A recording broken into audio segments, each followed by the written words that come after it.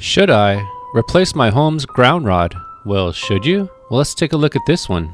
Not only does it have a pipe clamp, which is no longer to code, but look how loose it is, not to mention how rusted it is. And this ground rod is galvanized instead of copper, which only lasts about 15 years. And it could be even less than that, depending on the environment around it or how acidic the ground is. I've even seen one rust in half in only 8 years because a swimming pool was nearby. But hey, you have a qualified electrician inspecting your home annually, right? And you're probably wondering, how important is this ground rod and what's it for? The main purpose is to create a low resistance pathway for excess electricity to enter the earth instead of things in your home. But it doesn't directly itself trip the breaker.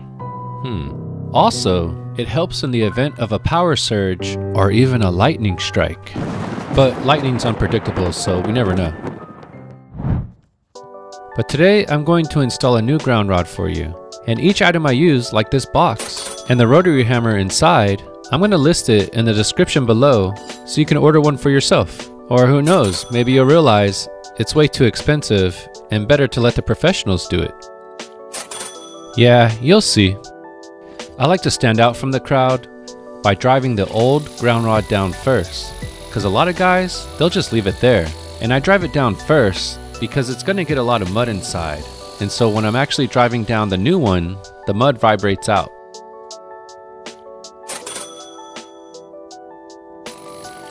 And this rotary hammer is extremely loud, so we need to protect our ears with some louder music. Did you know that a whole home surge protector actually needs a good working ground in order to operate effectively? Most of the electrical code book is about grounding. Your home's grounding system is important in order for breakers to trip, also for GFCIs to trip.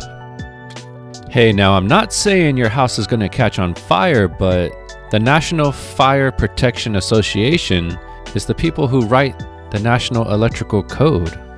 And hey, maybe we should listen to them.